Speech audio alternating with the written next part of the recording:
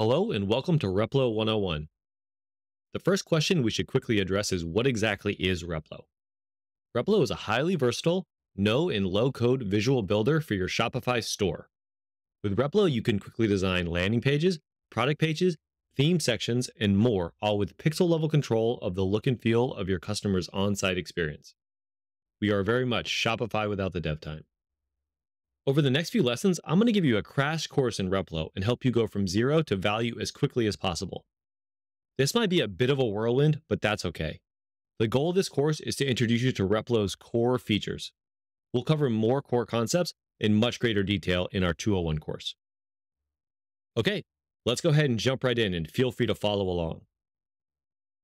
We're starting with the assumption that you have already installed and connected Replo to at least one Shopify store. We do have dedicated videos if you need help with installation or setup in general. After logging in, you'll be taken to your dashboard where you'll see any organizations you're a part of and any projects you have access to. A project is basically just the Shopify store. This is generally where you'll do all of your account management, but that's boring, so let's skip that for now and click into our project to open the Replo editor. The first time you go ahead and load a project, you'll see this page creation modal. One of the best things you can do is actually just create a page from a template just to see how elaborate and captivating your pages can be. So we'll go ahead and do that now. We'll hit Start from Template, and over here on the left, we'll filter by CRO Top Picks.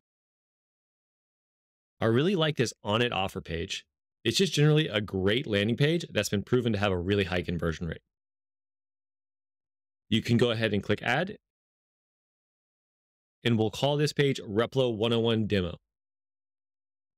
We'll go through these page settings later, but for now, go ahead and just create the page. All right, let's chat about what's going on here. There's a lot of sections to the Replo editor, so let me quickly go through each. First, in the middle, we have the canvas.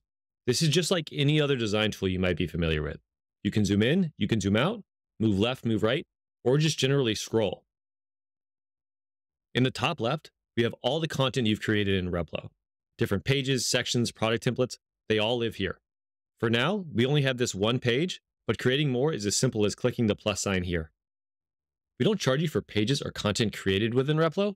We only charge you once you start to publish content to your store, which we'll cover later in the lesson. Now, onto the lower left nav. This is the page layout section. Now, what do I mean by that? This is actually the layout or structure of your content. So for example, we have the banner section, the hero section, and the press section, and then on as you scroll down the page. If you wanted the press section to be above the hero section for whatever reason, it's as simple as moving the section within the component tree.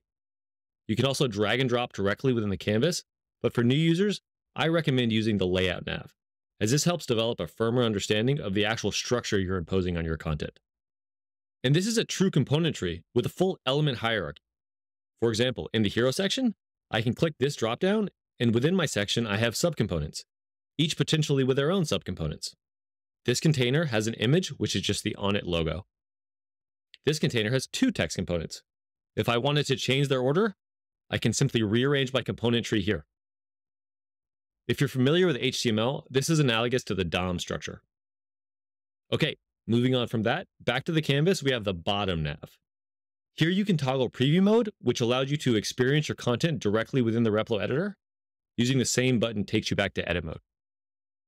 Just to the right, you can play around with Replo's responsive design system by changing the canvas to represent different device types. We'll go into more detail on how to build responsive content in a future lesson, but for now, just know that all Replo templates are responsive across all device types. Continuing along the bottom nav, we have undo and redo. Don't worry, these also follow the standard Command-Z, Control-Z keyboard shortcuts. We also have various zoom presets. And last, we have a few different ways to ask for help. Next up is the very meaty right nav. This is where all the settings live for the look and feel of your content. So for example, if I go to the layout nav and click into the hero section, I can see that in the right nav, I have a few tabs. The Design tab provides complete control over the component's appearance. This is loosely analogous to CSS styles. Let's look at a few examples. Here, I can set the padding and margin of the hero section. I can change the color of my text to red here. I can open the component's background configuration and remove the image entirely, setting an arbitrary color for it instead. Okay, let's undo those and instead do something useful. Let's change the background image to something more on brand. Now, because Replo is installed on the Shopify store, we actually have access to all of your store's assets to streamline the building process. This includes product information, media, fonts, and more. Our friends at Huron were nice enough to allow us to use some of their marketing material for this tutorial content, and I've already added those assets to my theme. I'll go ahead and use the Huron Jumbo Shower Kit image here. And I will set this Y position to -75.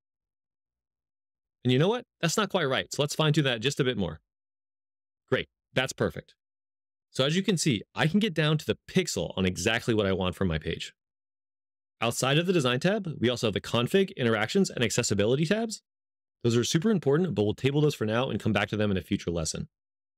Okay, the last nav I quickly want to touch on is the top nav. This is pretty standard. You can go back to your main Replo dashboard, manage your plan, discover templates, and even take advantage of some of Replo's more advanced features, like Experiments, our A/B testing product.